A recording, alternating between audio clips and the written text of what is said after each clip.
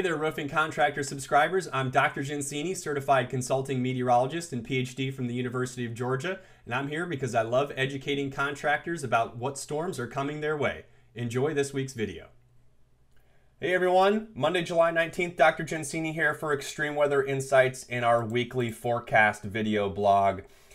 It is Monday morning, so I did want to show you the radar here. Currently, we do have a threat of some severe weather, perhaps in the form of damaging wind across the Gulf Coast states today. And I think a little bit of severe weather may materialize in northern Minnesota today. You can barely see a little cluster of thunderstorms there right by the U.S.-Canada border. That little cluster today will sort of move and drop south and east, and I think will produce a little bit of hail and maybe some damaging winds in far northern Minnesota by the boundary waters. So if you're in either of those areas, be on the lookout for thunderstorms today. Otherwise, big high pressure area set in place, and we have lots of wildfires burning out in the west underneath. Temperatures again approaching near 100 degrees out there, sort of another mini heat wave expected. You can see it here on the synoptic chart.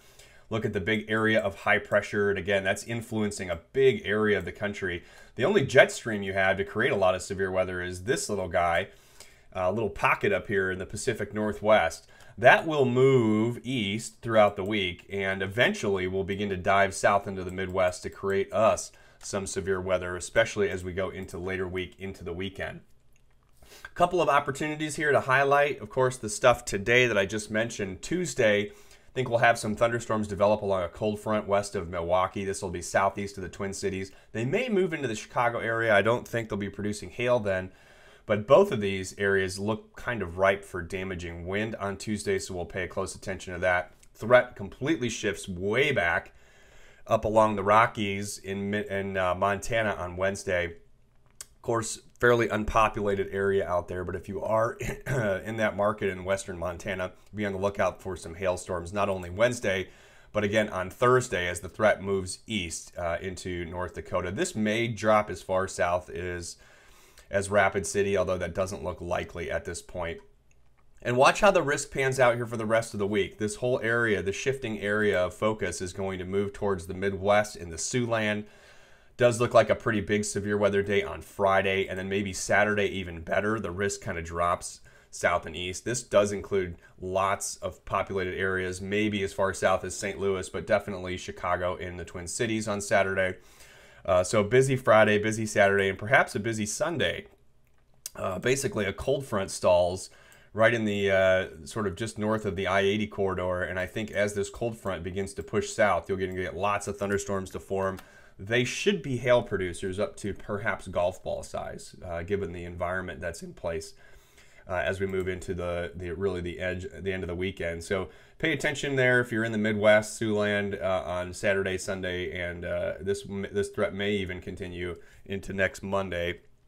But we'll have another video for you there on Monday to identify that threat as well. So overall, kind of a slow start to the week, but I think as we move into the weekend, it'll be fairly active. I'm going to keep an average score here going of 5. This doesn't look like anything out of the ordinary for July standards. And if you're really anywhere in the central or eastern United States, you're probably enjoying sunrises and sunsets. They've been very beautiful because of all the smoke of the wildfires burning out in the west. You'll see all that haze in the sky, and the sunrises and sunsets will appear a very reddish color. And that is due to what we call me scattering. So you can impress your friends by saying, yep, that red sunrise or sunset is due to me scattering from all the wildfire activity out west, which is sort of a sad story, but it does produce some pretty magnificent sunrises and sunsets here, not only in the Midwest, but also across the eastern United States. So there's our Extreme Weather Insights score for the upcoming week. I hope all of you have a great week. Again, Dr. Gensini here, Monday, July 19th.